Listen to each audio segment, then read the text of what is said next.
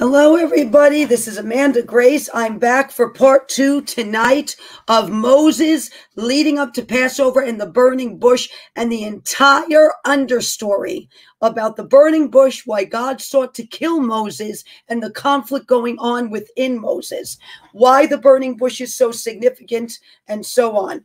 When we left just a few minutes ago, and hello to all our moderators who are back on. God bless everybody who is jumping on. Last we left it, we have realized now that the burning bush, why did God do such a miracle? Because the burning bush represented the Jewish people. They've been on fire for 400 years. They've been enslaved by Egypt, but never consumed. They never fell. They never vanished. They had been thriving under enslavement still for 400 years. They were the burning bush. And that's where God calls Moses to lead a people that are on fire out of Egypt. And then we move to that the Lord told Moses to return to Egypt because those who sought his life are dead. And the Lord tells Moses to issue a direct death threat to Pharaoh, that if he doesn't let his people go, he's going to kill his firstborn.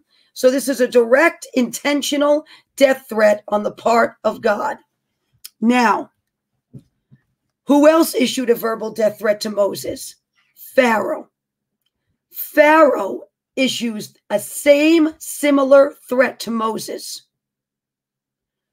Exodus 2:14 through 15. Then he said, "Who made you a prince and a judge over us? Do you intend to kill me as you killed the Egyptian?" So Moses feared and said, "Surely this thing is known."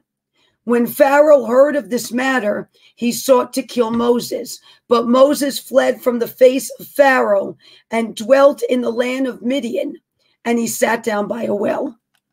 So God's trying to kill Moses when he goes to the inn, and first Pharaoh tries to kill Moses, and they mirror each other.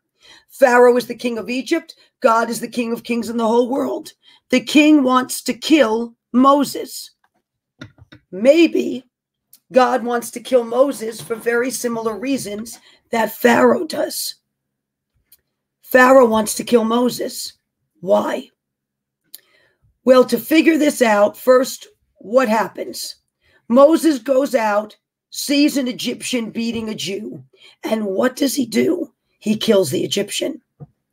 The next day, Moses sees two Jewish men fighting. And what happens? Does Moses kill one of the Jews? No. Moses says, "Why are you striking your brother?" And one of the Jews gets mad and says, "Who made you judge over us? Are you going to kill me the way you killed that Egyptian?" Very different reactions on the part of Moses. Exodus 2:14 contains an answer to this. Then he said, "Who made you prince and a judge over us? Do you intend to kill me as you killed the Egyptian?" So Moses feared and said, "Surely this thing is known." What does this mean? The thing is known.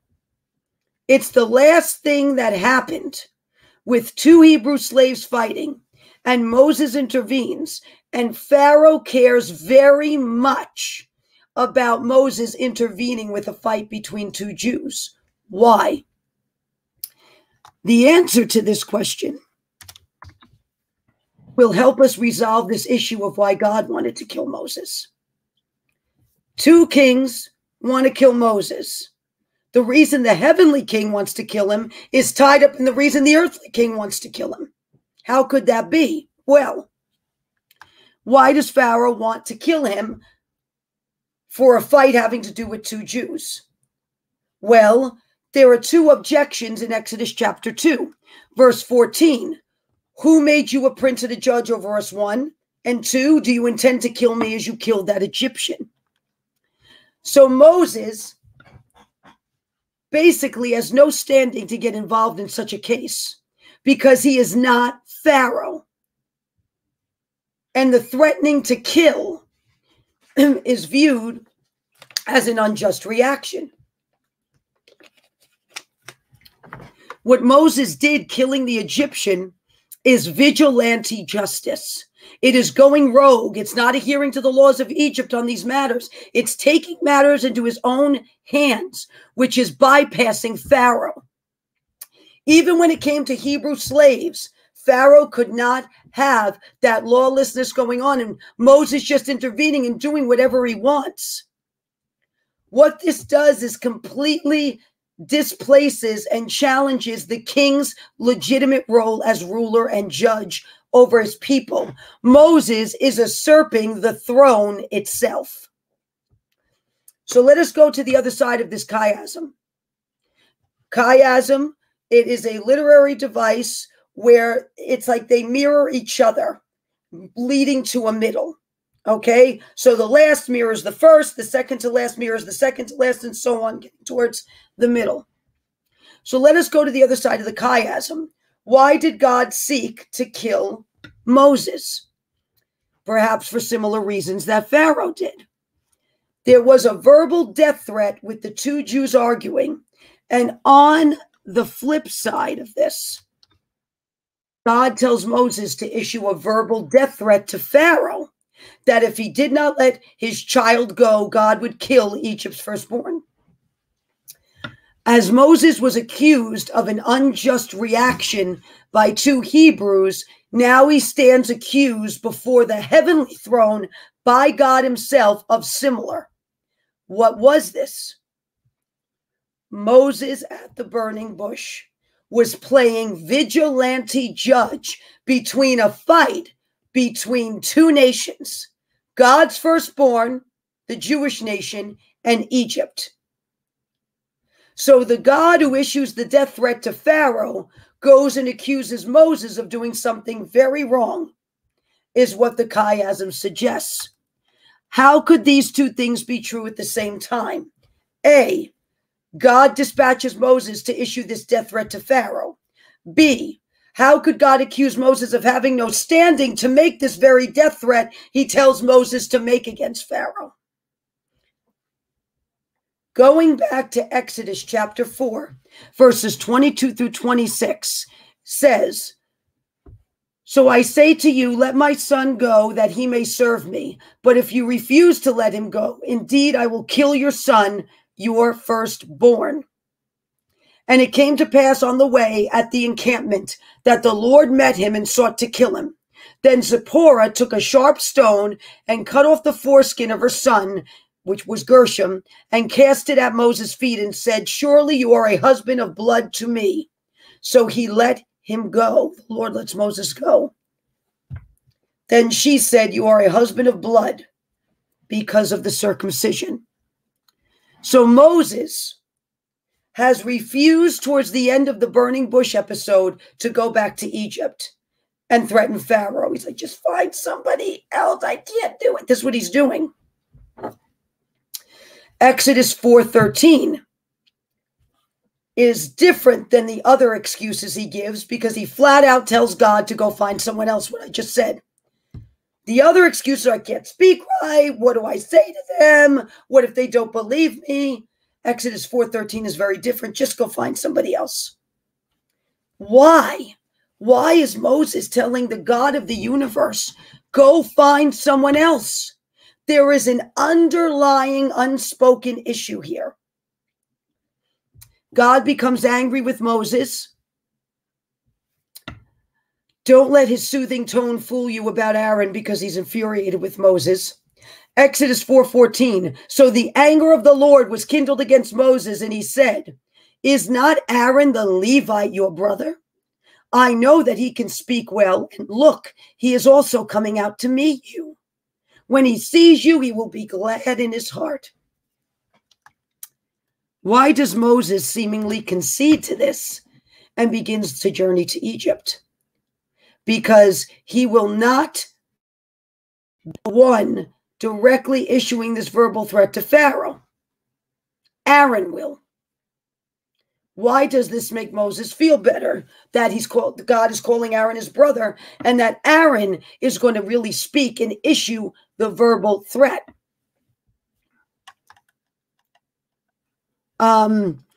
As well, the Aaron will be happy in his heart. That was not totally true, what God said. Meaning the Lord said Aaron was already setting out to meet Moses that day. However, it wasn't until after this incident at the inn of God trying to kill Moses that the next day, Exodus chapter 4, verse 27, then the Lord tells Aaron in a direct order to go out and meet Moses. So when God tells Moses, oh, he's already coming out to meet you, he wasn't. God ordered Aaron the next day to go out and meet his brother who he's never met. So it must be very important for Moses to think that Aaron is setting out to greet him and will be happy to see him. That was the turning point with Moses where he agrees to go. So God's doing something here. He's telling Moses something that he knows will be true, but isn't true at the moment because he's God and he can see a full block of time. Exodus 4:18. So Moses went and returned to Jethro, his father-in-law, and said to him, please let me go and return to my brethren who are in Egypt and see whether they are still alive. Now, God just told Moses Aaron's alive. But Moses is like, well, let me go so I can see. Now, even with the brother connection with Aaron, there is still something holding Moses back from going.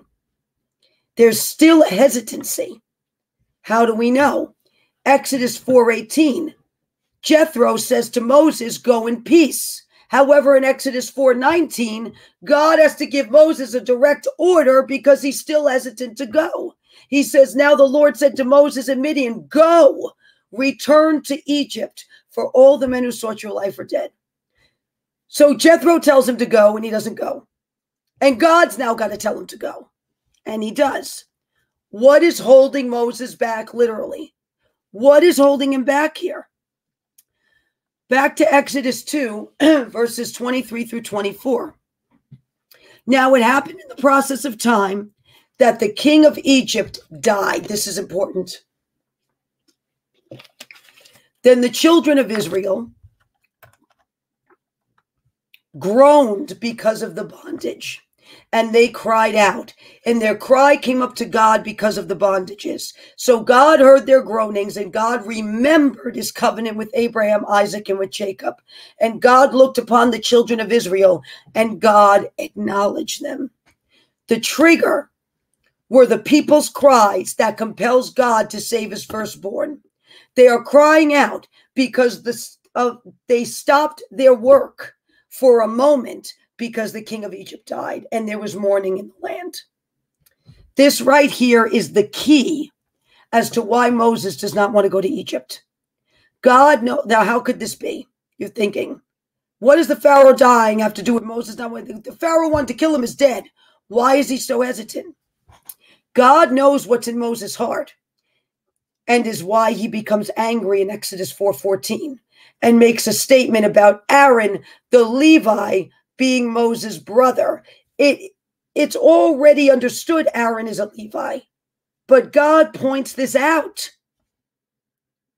God is modifying this sentence by saying, Aaron the Levi, your brother. Why is he putting an emphasis on this? Well, put yourself in Moses' shoes. Where did Moses grow up? Egypt, mothered by Pharaoh's daughter. Lord, please send in your holy warring angels now to chase those coyotes off out of the field. I can hear them. And now Chris just went outside.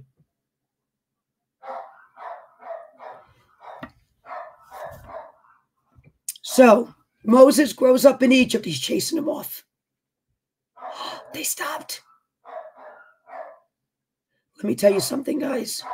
We have not had coyotes around here in a very long time. The fact this happened in the middle of this teaching is no accident. The enemy is not happy because we're approaching Passover. And this teaching is very important to understand Passover. So just to show you how the enemy operates. No accident they showed up in the middle of this. And thank you, Lord. Under the Spirit of the Lord, Chris went out and chased them off. So put yourself in Moses' shoes. Where did Moses grow up? Egypt. Who was he mothered by? Pharaoh's daughter. He never met Aaron. He never met Miriam until he goes back to Egypt, because he was raised by the Egyptians, and then he runs away. Moses grows up as an Egyptian prince. So who are his brothers? The princes of Egypt that were born of Pharaoh's daughter and other children. Even though it is clear from Exodus 2:11 that someone has told Moses he was born a Hebrew, because he knows he is. It mentions Moses going out to his brothers and seeing their suffering. Most likely Pharaoh's daughter has told Moses this when he grew up, and he went out and he starts to see the other people now, the Jews, as his brothers. So the identity crisis ensues. It ensues. He's raised Egyptian. He's now been told he's Jewish. Now he has a longing for the suffering of his brothers. And that's when he kills the Egyptian. That was severely beating that Jewish man.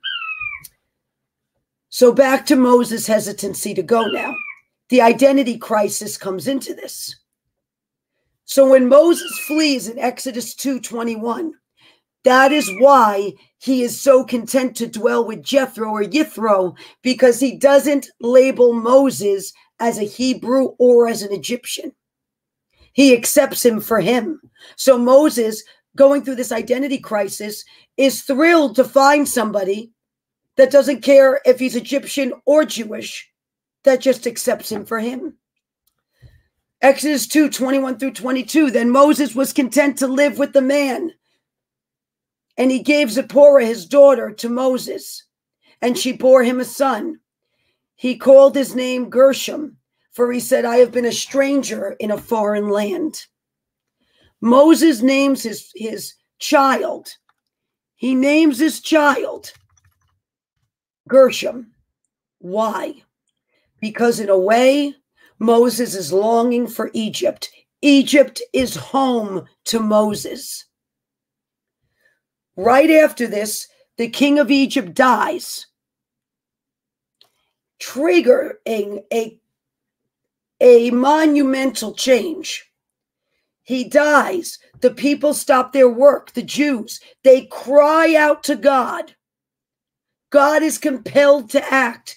Thus the burning bush in Moses. He's got to call Moses now. Why does he have to call Moses? He's been chosen by God, Moses, to help save the Jews in a foreign land. But Moses thinks that foreign land of Egypt is his home. The Pharaoh dies. A new Pharaoh arises. Moses' hesitancy has to do with this new Pharaoh, because Moses sees Egypt as home, which means the new Pharaoh is his brother, whom he grew up with. And thus the reason Moses is not telling the Lord. But the Lord already knows that Moses does not want to go to Egypt because he has to oppose his brother, because he identifies with Egypt as home, and the princes he grew up with are his brothers. And thus why the Lord tells Moses, Aaron the Levi, your brother. He's saying, the Egyptians aren't your brothers. Aaron is. He's of Jewish descent. He is your blood brother. This is who you should identify with. This is your true brother. God's making a point here. So the Lord tells Moses, your brother is coming out to greet you. So this identity crisis in Moses begins to be resolved. The Lord is making a new brotherly connection to draw Moses to go to Egypt, but to not see Egypt anymore as his people or his home. However, Moses reluctantly goes. He is the man with no country and identity. He's got an identity crisis, which is ensued within him. And as Moses reluctantly goes, after the Lord said, Aaron, your brother, he reluctantly goes. He does not circumcise his youngest son, Gershom, the son whose name means stranger in a foreign land, the son whom he named because he longs for Egypt. This is very significant. Why did Moses? You see, what happened was God took Moses out of Egypt, but Egypt never came out of Moses. And we see hints of it in the naming of his son and things he says. Why did Moses not circumcise his son? Well, this makes Moses vulnerable to God. And to understand why God was going to kill Moses, we need to look again at Pharaoh and why he wanted to kill Moses. Moses, in the case of killing the Egyptian and intervening in the fight between the two Jews, was vigilante justice, taking matters into his own hands and not having the authority to judge like Pharaoh would judge. He was trying to act as a Pharaoh that he wasn't. He was usurping the throne of Pharaoh in his authority. Now, God, in this equation, is our father and our king.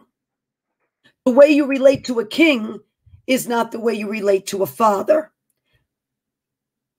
A father you live with, or you grow up with, or you know in a different way of a king who is meant to be a ruler and a judge.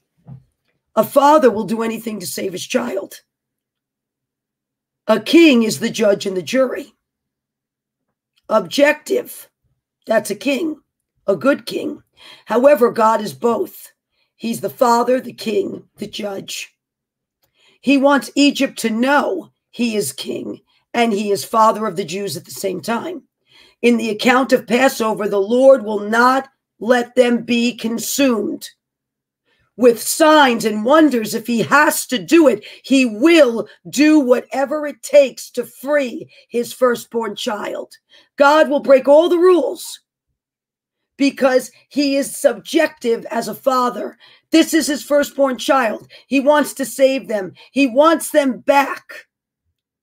So God the Father threatens to kill the firstborn of Egypt.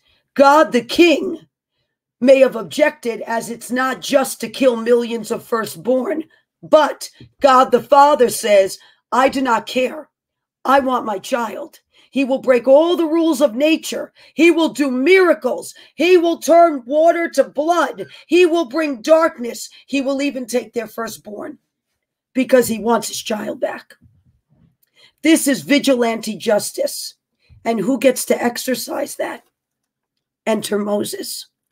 Only a brother can do this and go and tell Pharaoh to let the Lord's people go or else he'll kill their firstborn. Who can say that? Only someone who is part of the Jewish nation, who is all in, who is a brother. Moses cannot be God's agent unless he is all in with the Jewish nation. When God went to kill Moses, he was saying, this is a family thing. This is a family issue. Only family can execute this kind of vigilante justice. And you are still torn between Egypt and the Jews, for you have not circumcised your youngest son. You have not circumcised your youngest son, who you named because you long for Egypt.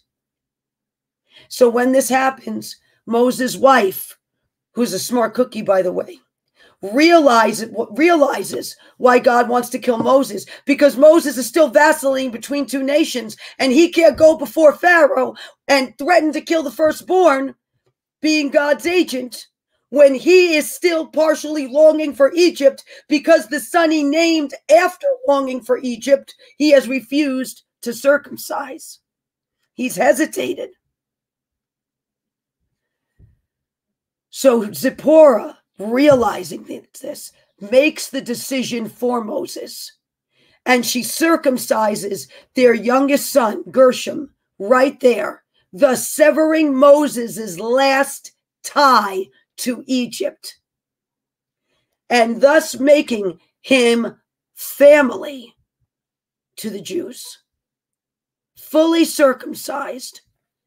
Therefore, God relents, and Moses from that day forward was all in, making the Jewish nation his family and severing ties with Egypt. The cutting and the circumcision was a physical and spiritual representation of the tie that was severed between Moses and Egypt right there. The last tie, the last thing that ties him to longing for Egypt gets severed.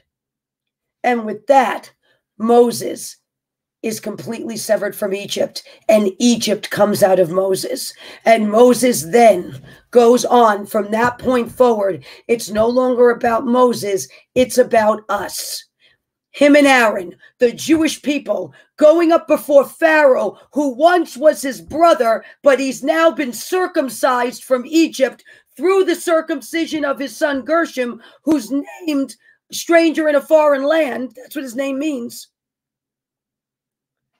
And therefore, Moses can now be the agent of God and go up against his former brother, who he has been severed from and joined by blood to the Jews. And God relents. And Moses goes on to be one of the greatest leaders in Jewish history and one of the greatest leaders ever in the Word of God. After that incident, Moses was all in because he saw God was serious and God wasn't playing around. And Moses had vacillated long enough. And that's where his helpmate, his wife, was so important. Seeing what was going on, seeing the struggle with Moses, seeing the identity crisis, seeing the name of her youngest son, and making the decision right there to sever him from Egypt. So when he went back, he wouldn't be wooed back in to Egypt. And thus, that is the backstory of Moses' journey leading up to him going before Pharaoh.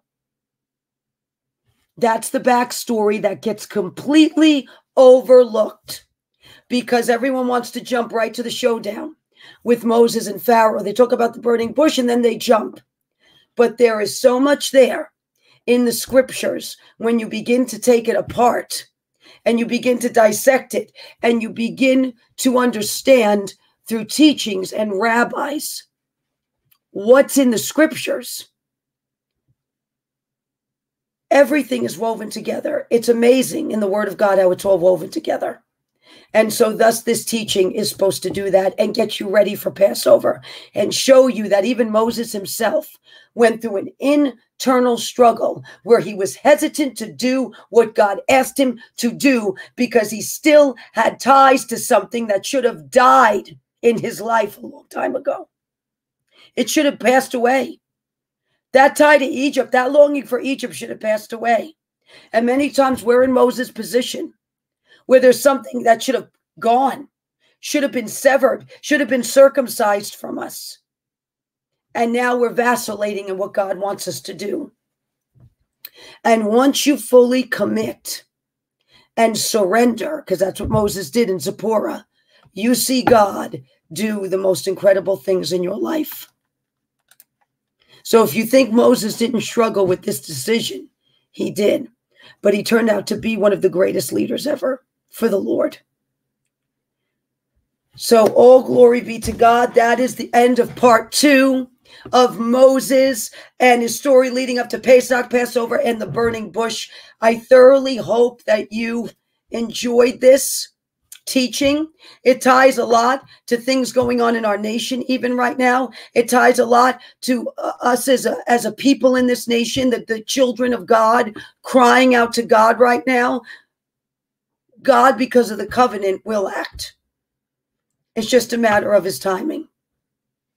So we thank you. We give all glory to God. We pray this really ministered to you.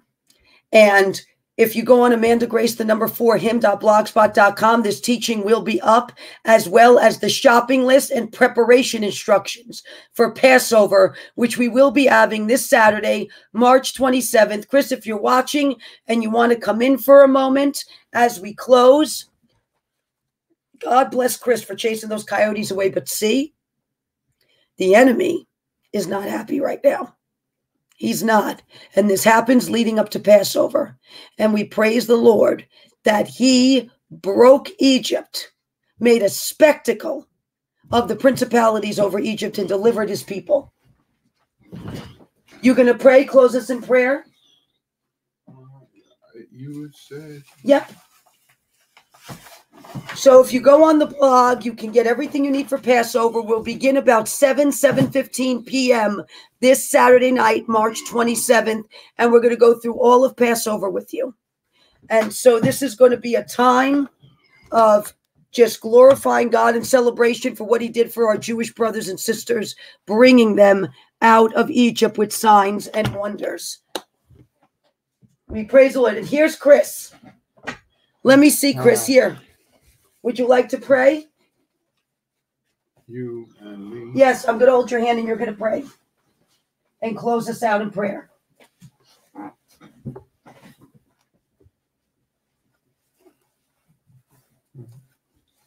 Okay. You want to grab that here? Okay.